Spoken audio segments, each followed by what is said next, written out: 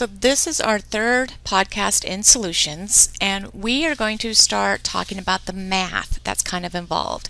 We've talked about solubility and how much is dissolved. Is it saturated, unsaturated, supersaturated? Now we're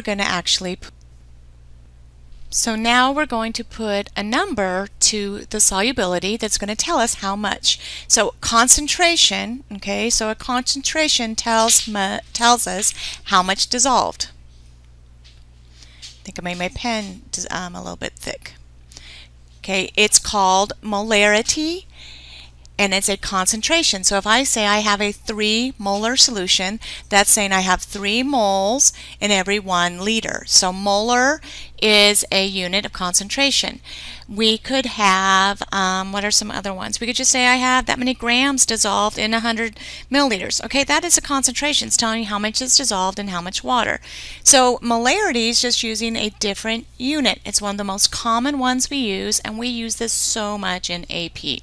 So molarity, look at what we have. Moles over liters. So how many moles in that many liters? Couple things. It has to be moles, and it has to be liters. No shortcuts on that. Okay, we can rearrange these. Okay, moles, all I'm doing is rearranging my formula. Okay, V is your volume. So sometimes we also think of it as molarity times liters. These mean the same thing. Or what if I need to solve for molarity, not molarity, what if I want to solve for liters? Liters would be moles over the molarity. These are all different versions of the same formula. Sometimes we can use a formula, or you can just think of it as sometimes dimensional analysis. So let's look at how those are going to look. So I have 40 grams of glucose. Here's the first problem. I have 40 grams, and it's glucose. I don't see grams anywhere in my formula, so what do we have to do to our grams? Yep, change them to moles. That means you need your periodic table. You should have a calculator out if you need to pause me to go get all of that. So 6 times 12.06 plus 12 plus 6 oxygens, the molar mass is 180.15 grams. So I have less than 1 mole. So in the calculator, 40 divided by 180, I have 0.22 moles.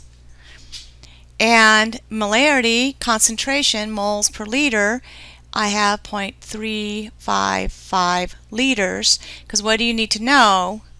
1,000 milliliters is 1 liter. You just need to know that. So you're going to divide this by 1,000.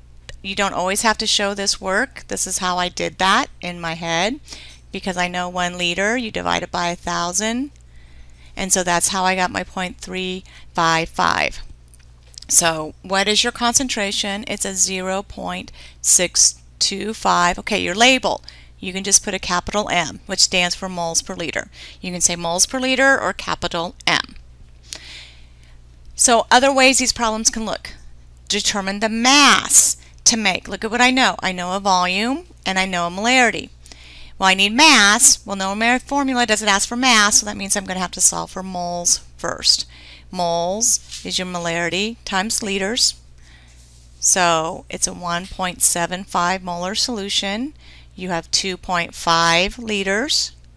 So this means you have quite a few moles in here. 4.375. Okay, I'm not going to worry about significant figures till the end. I don't round until the end.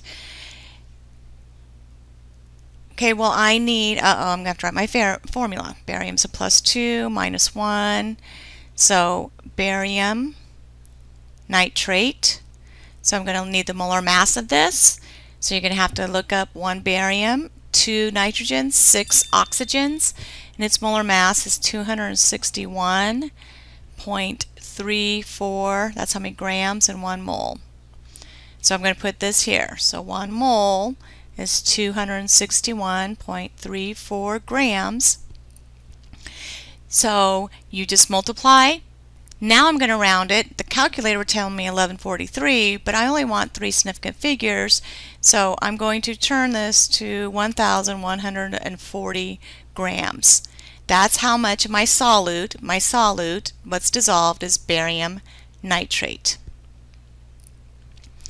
Okay, Now look at the last version. We're going to see it. Look at what we want. We want the volume. So the volume, when you rearrange your formula, volume is liters. That is your moles divided by your molarity. So it's 0.367 moles. I'm just plugging in what I know. Divided by, here's your molarity, 0.125.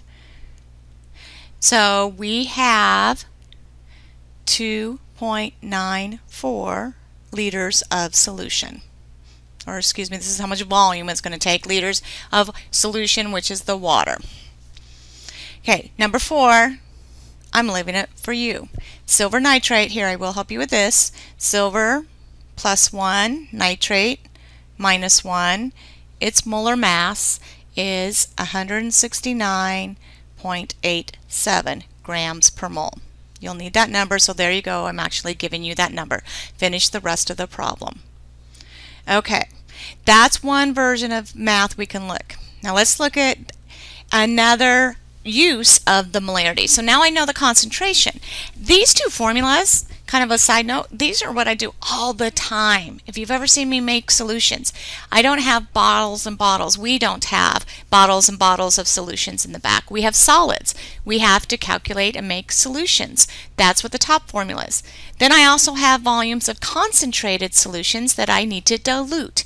So look at what your dilution is. You're going to make it less concentrated. So what's that mean? It means it's going to make it less concentrated.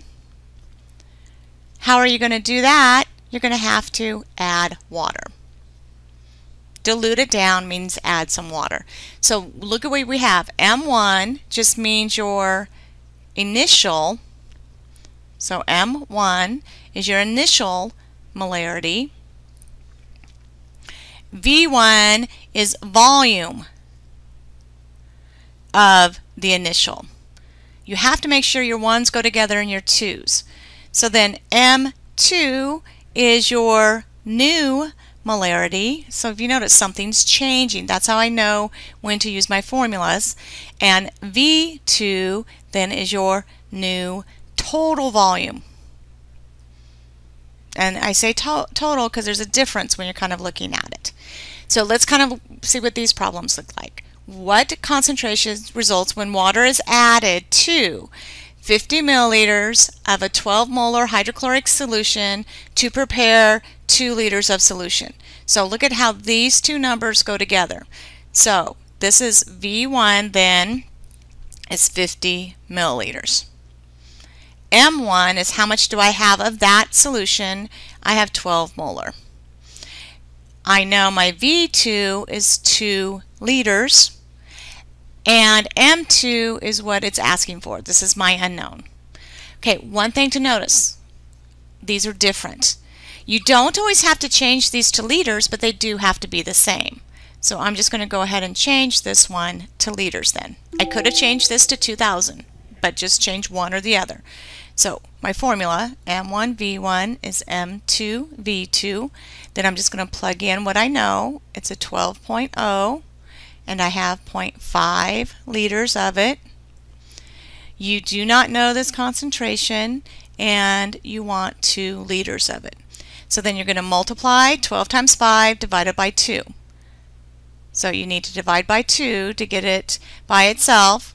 So X, which equals M2, that's your concentration, equals a 3 molar solution.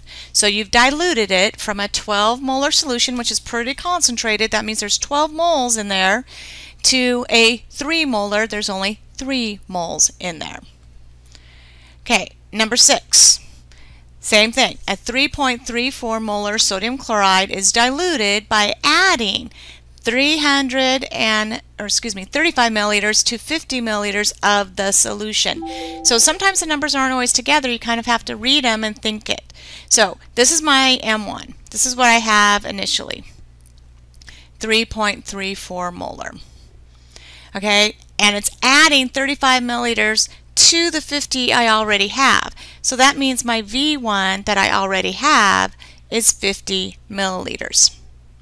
So my new volume, we have to picture it. You're going to have, so look what I had in my beaker. I had 50. You added in 35 more.